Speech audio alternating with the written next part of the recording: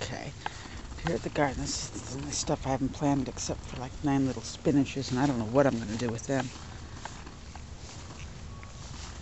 And what I'm going to do is I'm going to make baskets for every one tonight.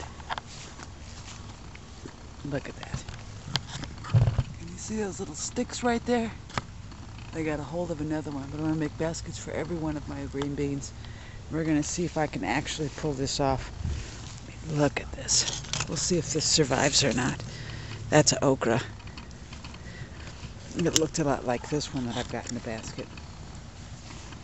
So I let the basket sit off of that one. We could see what happened.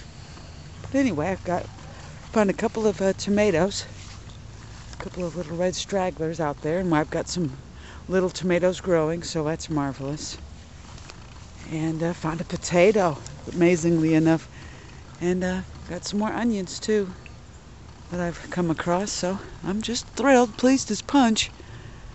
We'll see if I can't pull this off. My first time, that is, I've ever added stuff to a fall, or in the fall to a garden. We'll see what happens. But anyway, y'all, that's my update. Here's all my tomatoes. And I don't have any tomatoes except for that couple that I found that There's the proof right there. I've got more tomatoes coming. It's just beautiful. So hopefully I'll get a great fall crop. It's such a marvelous thing to see, in a matter of a couple of days. You can see the change. It's so beautiful.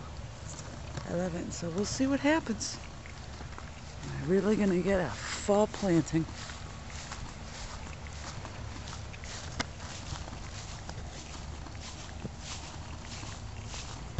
We'll see. Alright, we'll talk to you later.